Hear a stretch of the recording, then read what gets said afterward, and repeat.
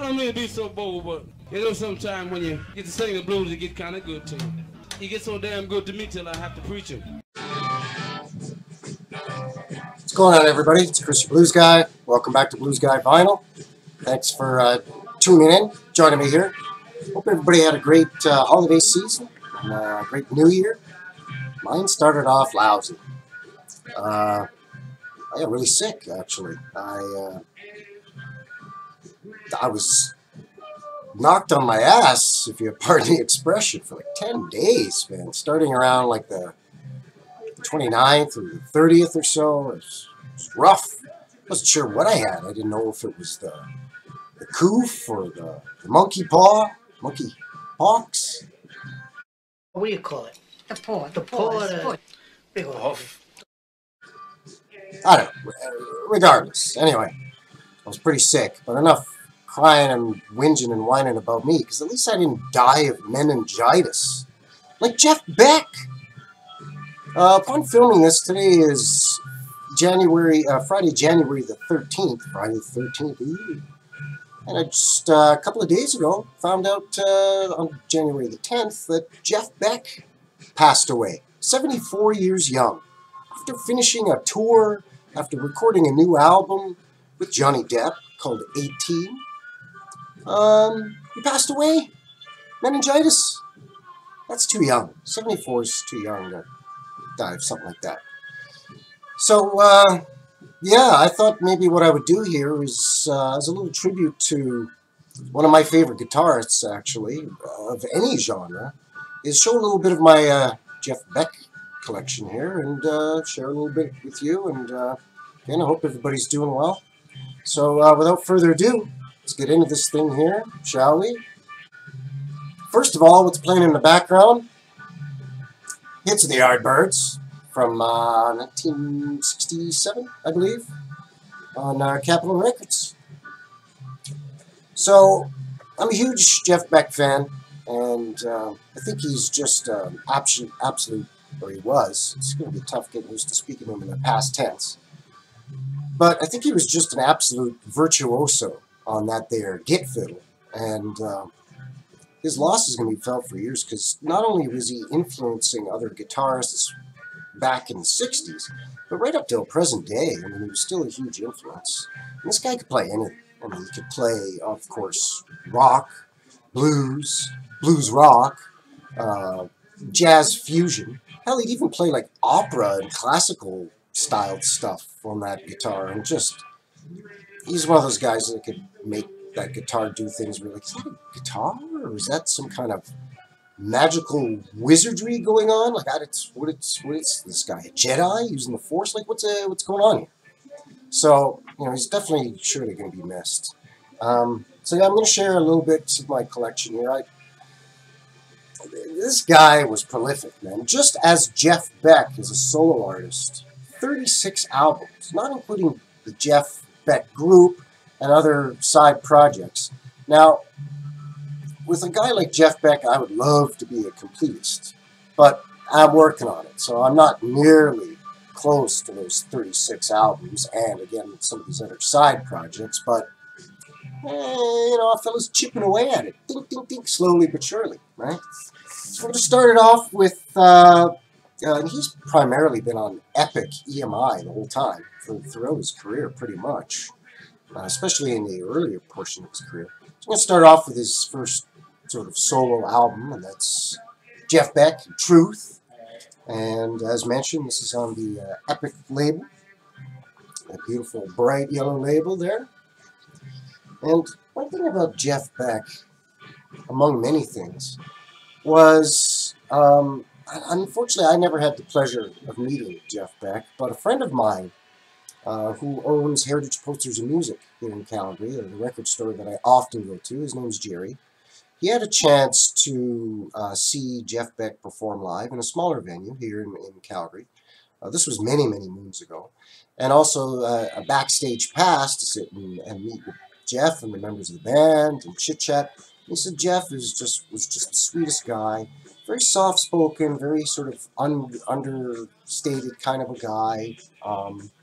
which kind of goes in the contrary to the persona that he had on the stage, right, as this guitar-slinging rock guitar god, right? So just an incredible, incredible man, and apparently very generous with his time. And again, as mentioned, Speccola, as mentioned, you know, a huge influence on other guitarists. This is a later reissue on the Epic label. It's a Canadian pressing. Next up is Blow by Blow. And the thing that I love about his guitar playing, and I'm kind of a huge guitar guy, and I'm not really a guitar player myself. I try, but it sounds like somebody's skinning a cat when I try to play the guitar. But I can really appreciate the sort of the dualities in the way that Jeff played guitar.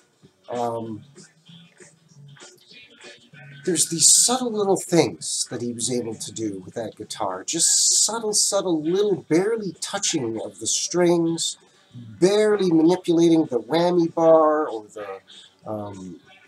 the wah-wah pedals, the stomp boxes, to create these very, very almost indistinguishable little subtle nuances to the music, to either elevate it up or to kind of cool things down from a more elevated state.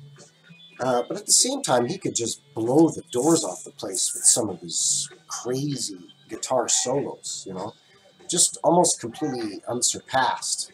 Jeff Beck Wired, perfect example of that.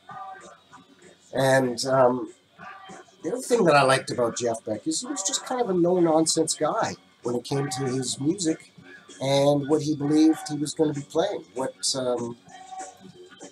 you know, what his desire was to play, the type of music that he wanted to present to his fans and to the audience, and also his ability to sort of branch out. You know, I touched on his sort of jazz fusion dives in the music world, where he sort of skirts the line into other things like classical music and opera and that sort of thing. That was a great example, obviously, Jeff Beck with the Jan Hammer Group live. And you know, it's this duality of these subtleties, but also this crazy in-your-face guitar playing that just made him a really, really special guy, a really incredible artist, a really special performer, and somebody that's just, in his passing, has just created a huge void, right?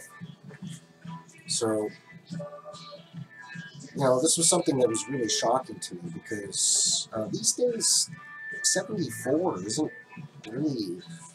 You're not an old man these days, really, if you look after yourself, right? You're not really an old man these days, like 74 was generations ago, where you're kind of considered a dotty old man, or, you know, a granddaddy, you know. And by all accounts, he was pretty healthy, very active, obviously, again, toured and put out the album, and was touring, supporting that album, and just recently appeared on Buddy Guy's newest album, playing sort of guest guitar on a couple of tracks. And he appeared on a previous Buddy Guy album. The name escapes me. I think it was one of Buddy's sort of mid-2000s albums.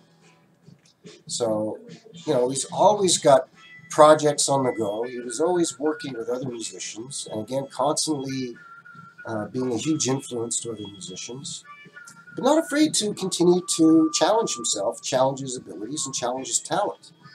You know, constantly diving into different genres, exploring different things that he could do with the guitar, constantly trying to expand the prism of the sounds that he could get out of these six-stringed instruments, right? So this is Jeff Beck Group, Rough and Ready. Outstanding album. Obviously, many of you are very familiar with it. If you're not, all of these are highly recommended. And like I said, my collection is very, very humble. I'm just scratching the surface here with about 10 or 11 albums that I've got of just Jeff Beck or Jeff Beck Group. Again, not really including some of the Yardbird stuff that I have as well.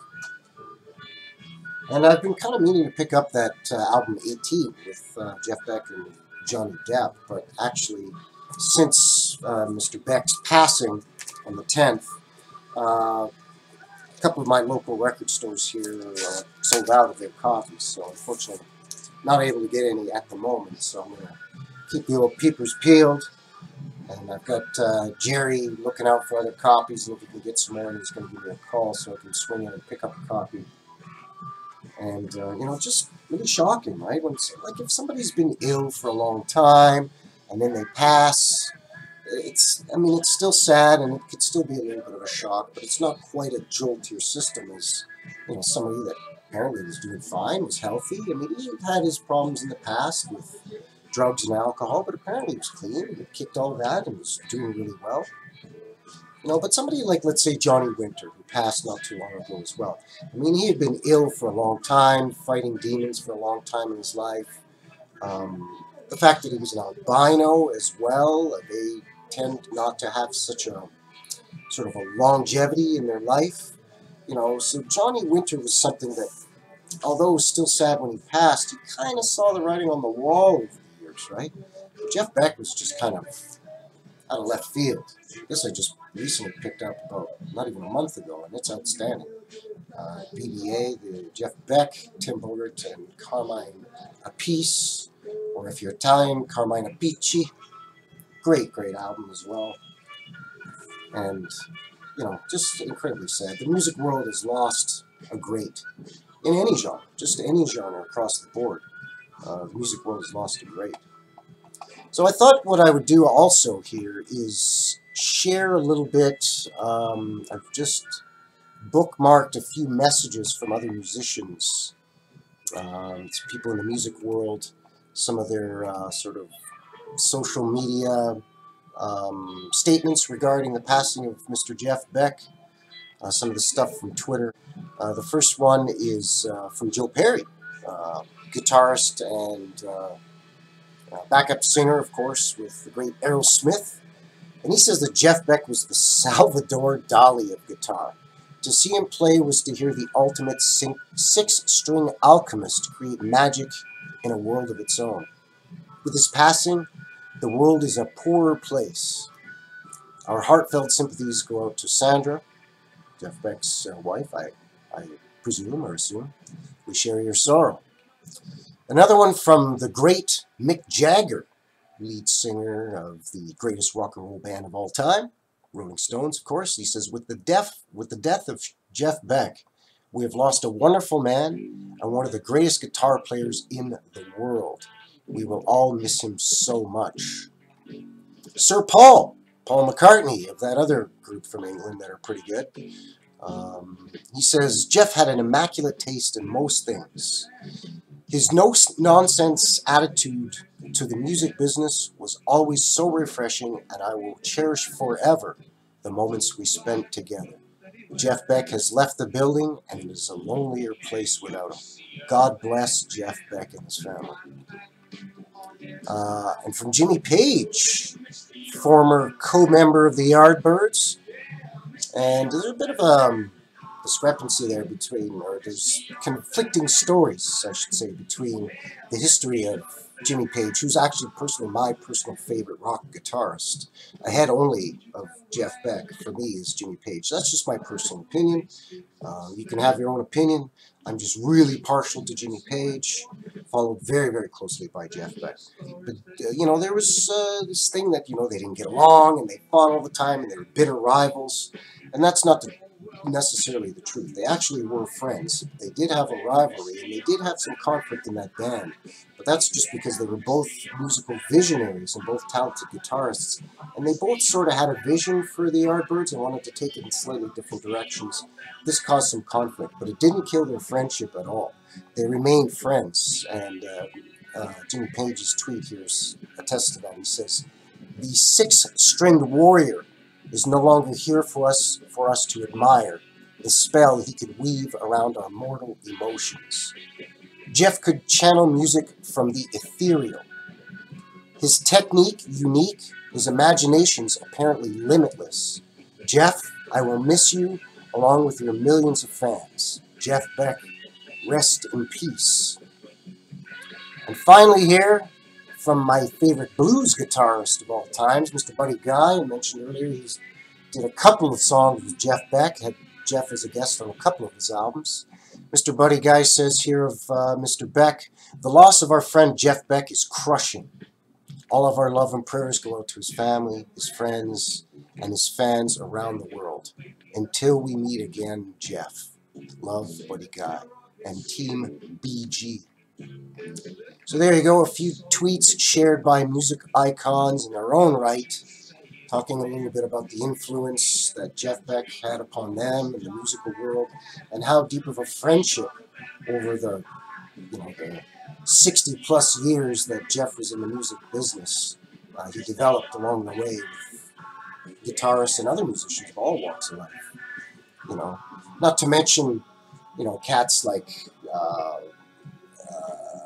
Rod Stewart and Ronnie Wood, who helped Jeff with a lot of his solo stuff, and Jeff helped Rod Stewart with his solo career as well.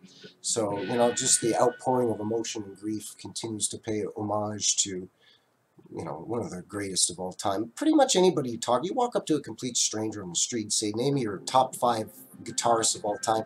Jeff Beck's going to be in the top 5 of pretty much anybody's list. Anybody who's a lover of guitar-driven music anyways, whether it's rock, blues, jazz fusion, you name it.